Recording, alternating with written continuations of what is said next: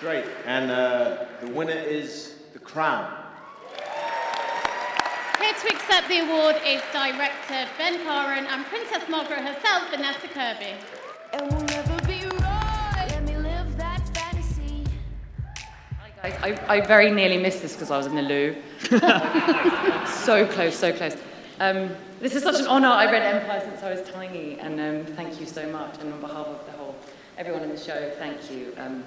This was genuinely like the happiest time and job of my entire life. And I remember in the first week, I genuinely thought my granny would watch it and that would be it.